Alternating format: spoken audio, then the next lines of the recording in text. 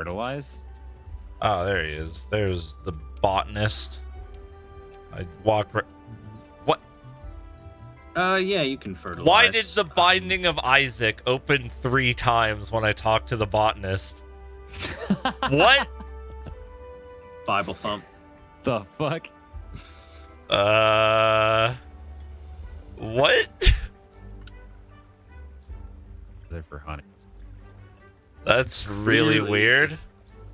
Clearly, you're being told to buy the game again and play it. I pressed X 3 times on my controller, and it just opened Chrome and opened 3 tabs for the Binding of Isaac on the Steam store. Okay, did you accidentally press the middle button or something? No, I pressed X on my controller. What the fuck? Because I feel like somehow you had your controller access like your dashboard or Steam or something.